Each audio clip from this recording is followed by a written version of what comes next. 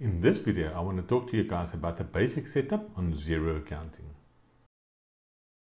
Don't select the On button, then it means then you need to go into the invoice setup screen and re-enter all the data a second time over there. So that little button over there, so it selects all of them, and then you delete all the extra VAT items or all the extra VAT codes, so that you'll see that you will only end up with a handful of VAT codes, which makes the processing so much easier.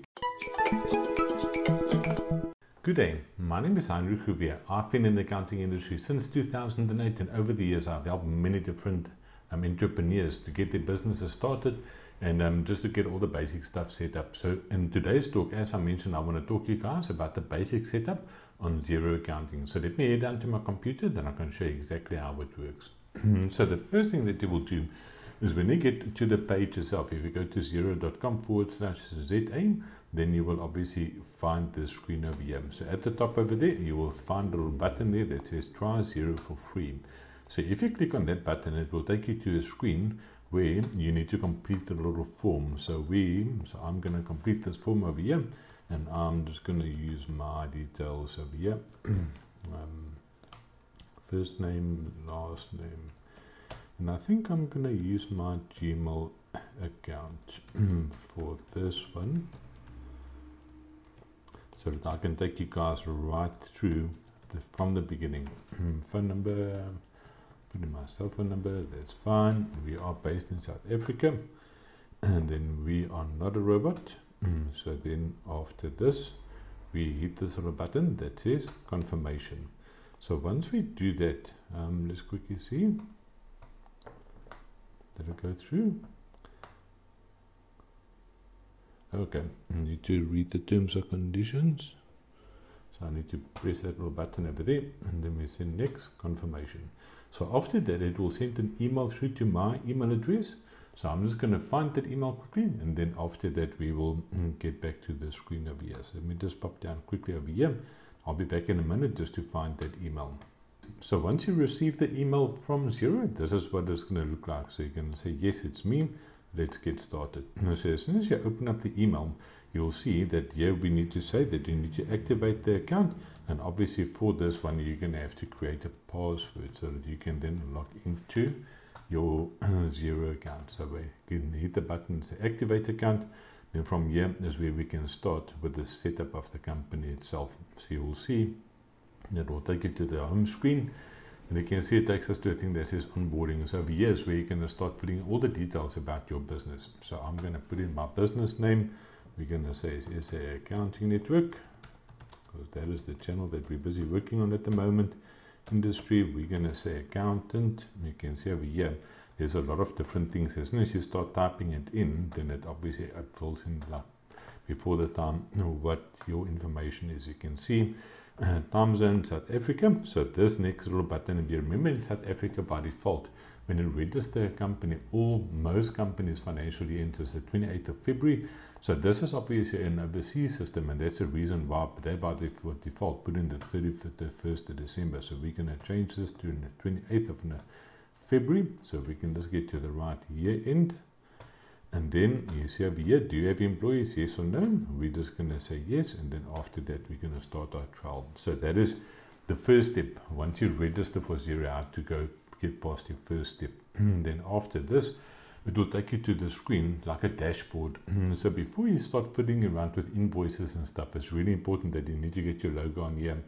You need to get your addresses and contact numbers and all that type of stuff set up first before you can start with the invoicing of that company. So what you're going to do is when you get to the screen, you pop down there quickly, and then you see there's a little button that says settings. So if you go to the settings button, this is where you will find all the other information that you need to set up. So there we're going to say organization details.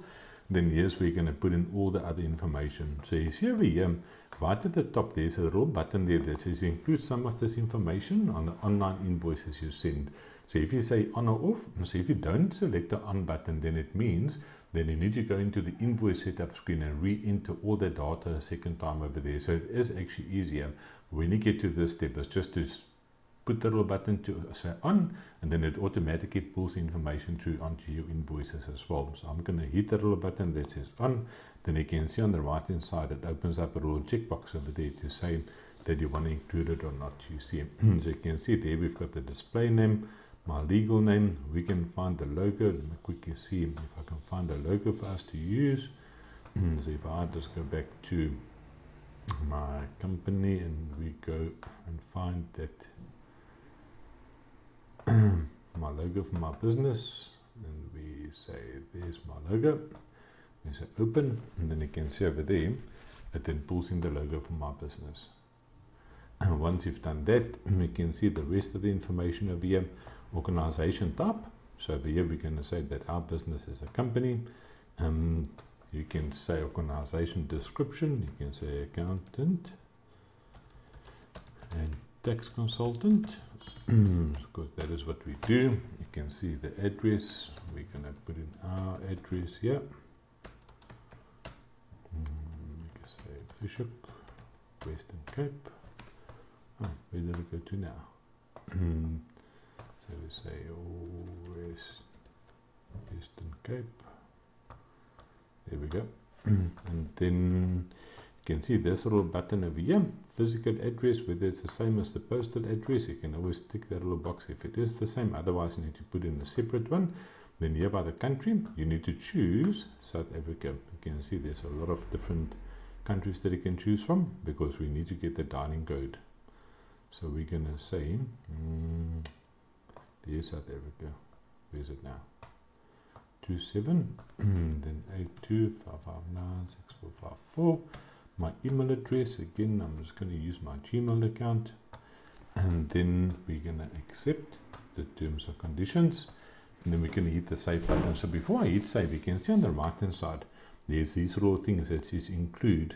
So this is what you can let by default. It includes it onto your invoices as well. So I'm just going to hit some of the buttons of the over here, because I think it just makes your invoices look more complete. You see them. So you can put your address in over there, possibly maybe a contact number, and maybe an email address. That is what we're going to put in. You can obviously put in your website address as well, and then we hit the save button. So that is the first step of doing the basic setup of your company. You'll see that the rest of the information for the basic setup is, if you go back to organization setup, just by clicking that little blue link, then you can run through the rest of the stuff. So this screen over here, you can set up different users. So you can have more than one user on your Xero account, then you can add other users over here. So at the moment, we're just going to keep it like that. Come on, quickly get back to the settings screen. Currencies, if you work with multiple currencies, you'll put it over there. Connected apps, so this is also quite cool. So if you work with different things, and there's normally like payment systems like PayPal and those type of things, is where you would set it up on this screen over here. So we can see if our internet is fast enough. So this is where you can connect some of your apps to Xero itself. Let's quickly go here, subscription and billing, invoice settings. So this is also quite important over there. Let's quickly have a look over there under invoice settings, what it's got there. So this is quite interesting. You see by default, it's got these themes of what your invoices are going to look like. So you can go and add a branding theme over here to say that you want your invoices to look different. And you can say over here, you can actually do the selections of what you want included or excluded on the invoices itself. So that is something that if you do have a bit of time, that you can sit and fiddle around a bit over there. I'm not going to worry too much about that, as I will be doing a separate video on the invoicing. There's the payment services. You can see there's your email settings. So this is also quite interesting. So you can see you've got templates that you can use over here. So if you want, you can go edit these templates over here. So what it does, let's say for instance on the sale invoice, if I choose this one that says basic, you can see over here is what it looks like by default. So when I'm send an email out, an invoice out to my clients, this is the description that you can have. So you can possibly go and change something over here. You can put in your name, so you can say André. So when you do send out invoices, then that information appears by default. So I'm just going to hit save over there. So that is where you would do some of the basic setup regarding your email setup. So I think what we discussed so far is the organization setup. We talked about the users, currencies, connected apps, subscription and billing, invoice settings, payment services. This is also quite nice, as here's the place actually where you would connect your PayPal and all those type of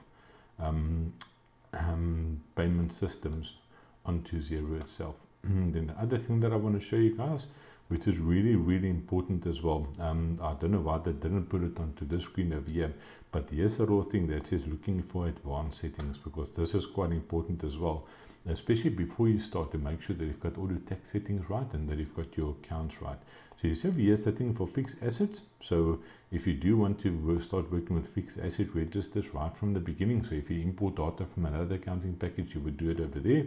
You can see over here is your financial settings. So this is also quite important, that you must complete this screen over here before you actually start working on Sage.